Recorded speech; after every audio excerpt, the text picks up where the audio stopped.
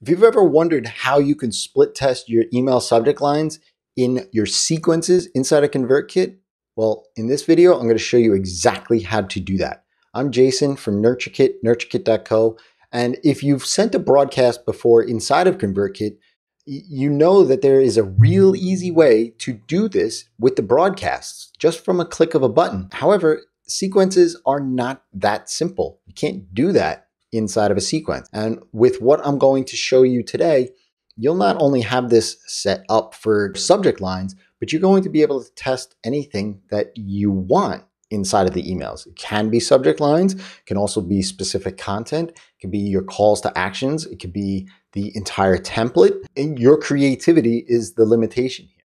So without getting into the nuances of split testing, I just want to point out a couple of things. One is that you want to figure out what it is that you want to test. If you're looking for higher open rates, then just test the subject lines or maybe the preview text or a combination of that. If you want to test more clicks, then you're going to want to test your CTAs, your calls to actions. They could be buttons, they could be links, they could be images. You don't want to try to mix and match things, because then when the results happen, you're not sure what actually affected that result. That's the first thing. The second thing is that you do want these tests to have some breathing room. Give them some amount of time to become statistically significant. And I look for having 1,000 subscribers go through each side of the test before I make a decision. If you don't have that many people going through a sequence, there does become a period of time at which the results degrade, but you can make a judgment call for yourself, right? If you have 500 going through each branch or 100 going through each branch, if you start to see a big deviation, well, then maybe you can just assume what works. The good thing about all of this is that if you subscribe to the driver tag philosophy, no pun intended, really what that means is that you're using tags to move subscribers from various different automations in your account. If you have the enhanced double opt-in in place, I would suggest that you inject this into that as well. This will allow you to then bucket your subscribers for all future tests. You don't have to do the math each and every time that you want to test. Like I said, the goal of this is really to be able to test different variations of emails inside of sequences. But ultimately, really what you want to do is understand and learn what resonates with all of your subscribers. So the first thing that we're going to want to do is duplicate the sequence. When you go into any sequence, if you go up to settings and scroll down, you'll see a duplicate button.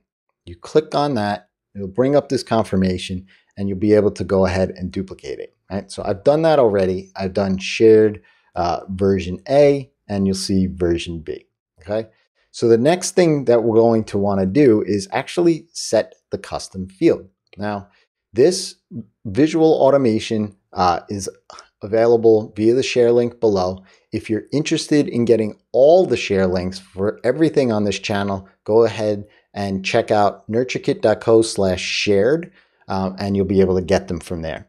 Now, the start split test tag kicks this off. Once that tag gets applied to a subscriber, they're going to enter into this.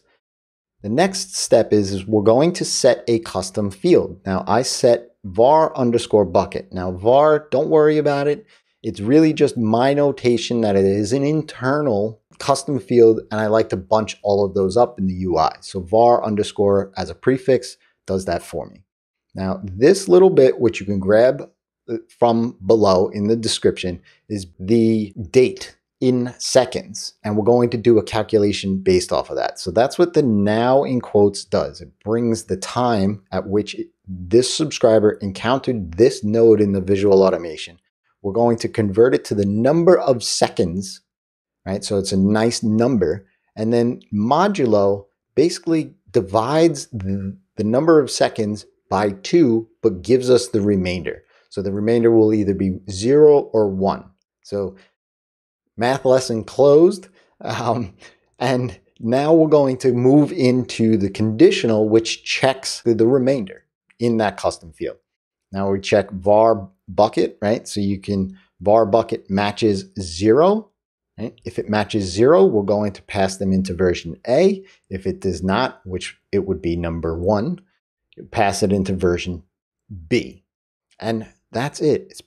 That's as simple as it gets, right? So again, the magic here is this. And now we're storing that 0 or 1 on every subscriber that gets passed through this. So that's why I encourage you, if you're using the enhanced double opt-in, set this node inside there, because as soon as they come on board, you're setting that on that subscriber. And then you don't have to do this on every single automation that you want to test the sequences moving forward. All you really need is just this conditional. And so that gives you the flexibility and robustness as you start to grow your account, especially in sales pitches and things of that nature. You don't have to worry about, what was that math again? How do I get that? You just basically check, which bucket do they belong in, 1 or 0? I hope that was helpful.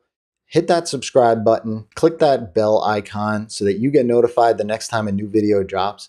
And remember, if you treat your lists like humans, amazing transformations will happen.